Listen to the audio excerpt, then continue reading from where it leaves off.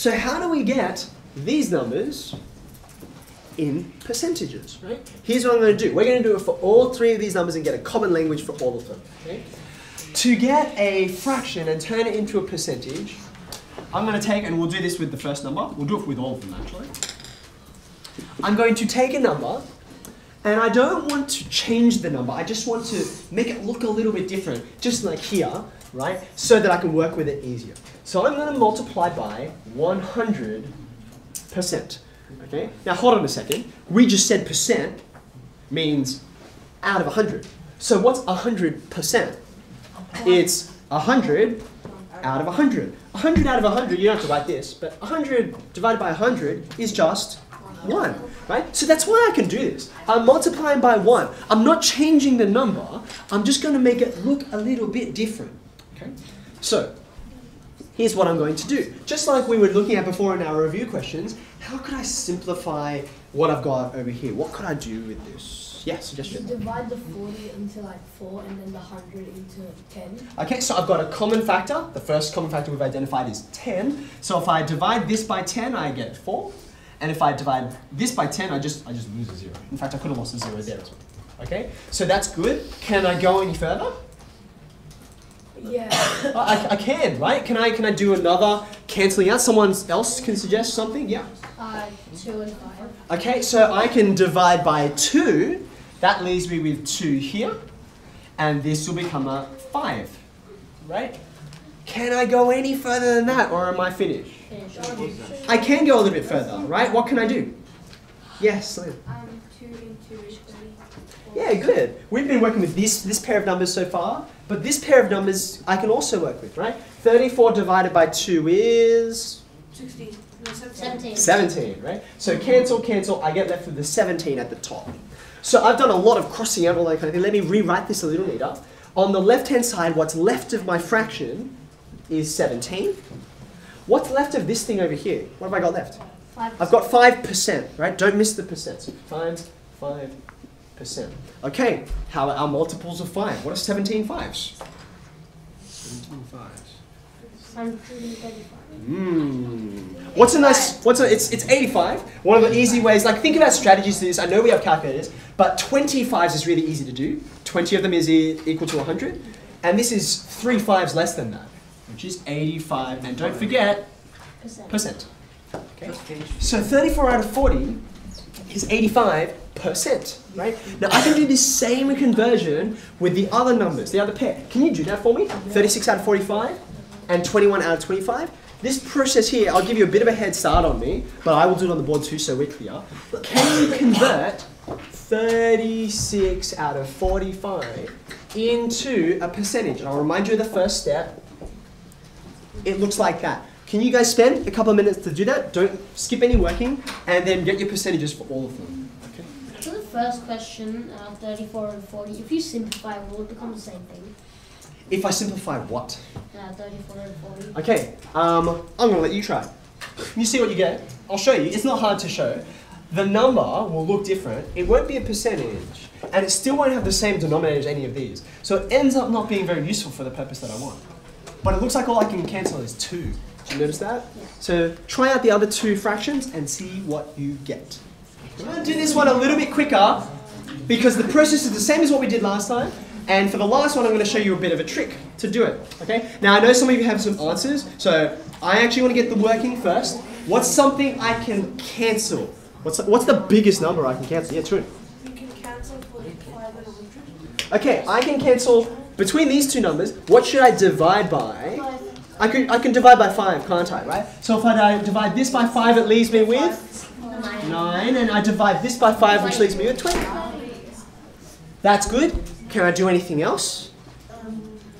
No. Wait, 36 and 9. I can, right? This is the same thing that happened over here, right? It's like, oh, don't forget that numerator. Don't leave him alone. That's not fair on him. You can work with him as well.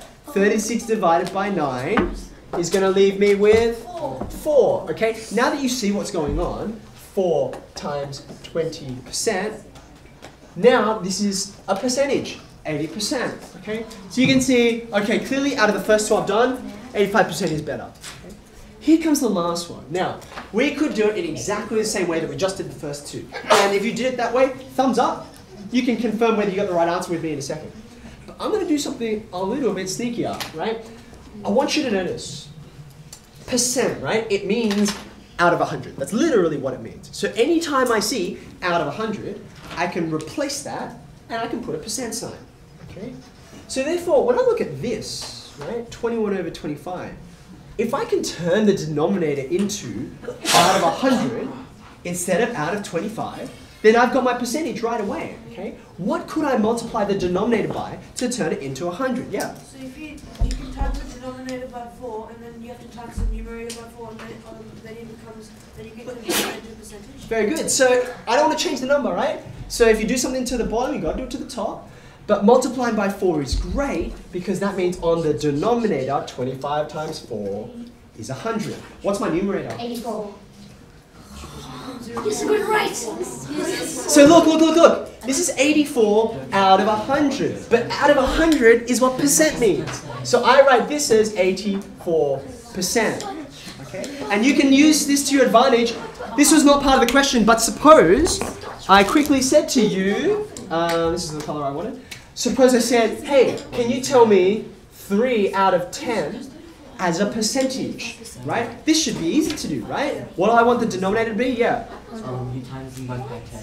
Okay, so I'm going to go by a 10, by a 10. So this is clearly 30%, right? What about, say, 49 out of 50? How could I quickly turn that into out of 100? Yeah, I'm going to double the numerator and denominator. That's going to multiply by 2. This is 98%. So you can see I've got two techniques that I've got, and they're both really great.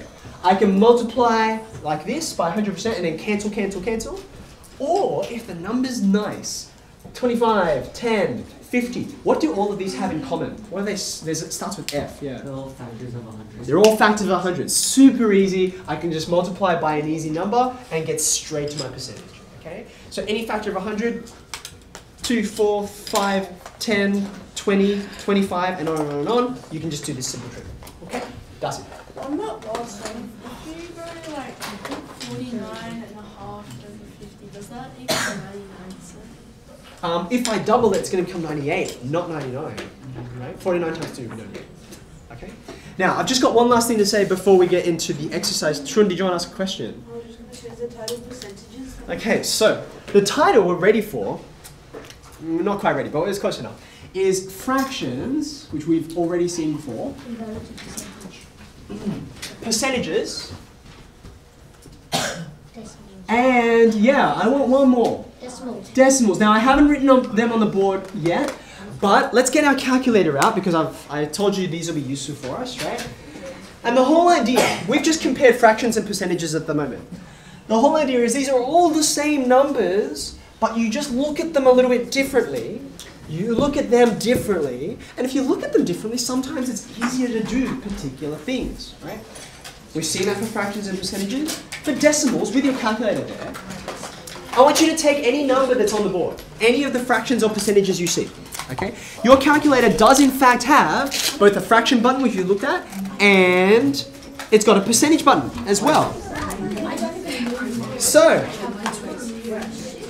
you guys already know where the fraction button is. Where's the percentage button? Do you see it? Yep. Yeah. You have to press shift and then... Yeah, it's above the left parenthesis, right?